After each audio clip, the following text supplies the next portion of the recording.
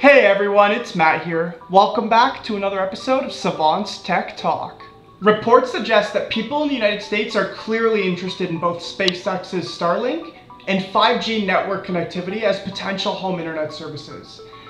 However, it's still not clear which alternative has more potential compared to conventional cable broadband.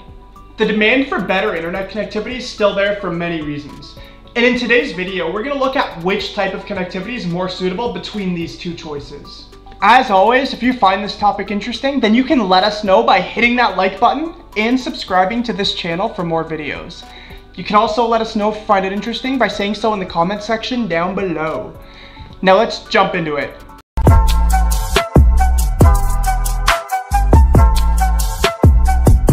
Fulfilling the world's insatiable lust for broadband. So in case you aren't familiar with these technologies, let's do a quick overview. First comes the 5G network connectivity, which is also referred to as the 5th generation mobile network. And it's a wireless mobile network that comes after the 4G network. Now that we're all so used to 4G, and we've seen how much of an upgrade it was over 3G, the expectations for 5G would be the same.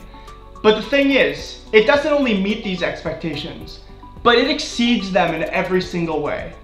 Theoretically, 5G will probably be able to reach speeds that are 20 times faster than 4G.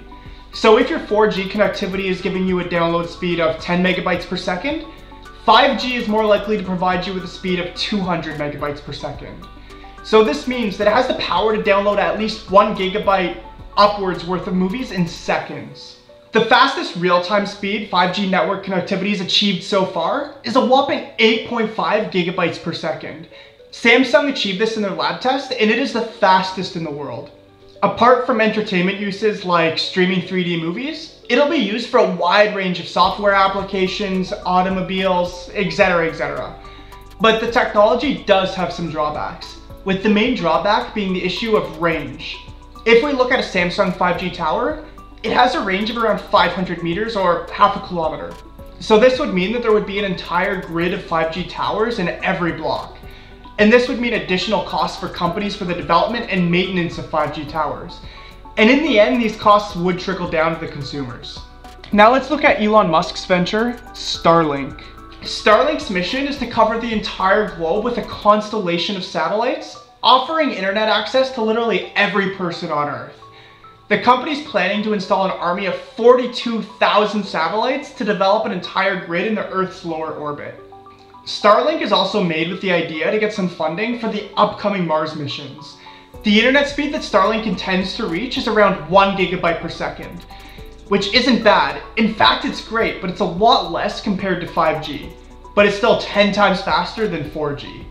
So to put it simply, it's definitely an upgrade to anything we have right now. Now let's have a look at the applications of Starlink. In October of 2020, the tech giant Microsoft partnered with SpaceX to connect Starlink's satellite internet service with Microsoft Azure's latest modular data center. These organizations had also previously announced their plans to further embed Starlink with Microsoft's global network, including Azure Edge devices. This would mean simply integrating SpaceX's ground stations to Azure networking capabilities.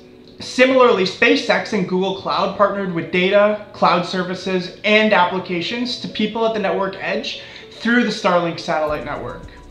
According to a report released on May 13th by Google Cloud, it will install SpaceX ground centers and data centers at Google to offer private as well as cloud access to companies and businesses, widening the areas in which they can access mission-critical services. Now let's have a look at which one might be better between Starlink and 5G. Now the first thing is speed, and as we mentioned earlier, this is where 5G really overpowers Starlink. Then comes connectivity. When it comes to connectivity, no one's really the winner in this area, since 5G is great in high-density regions such as metropolitan cities, but it's not so great in rural areas because of the lower range. But this is just because of the segregation of fewer people in a larger landscape.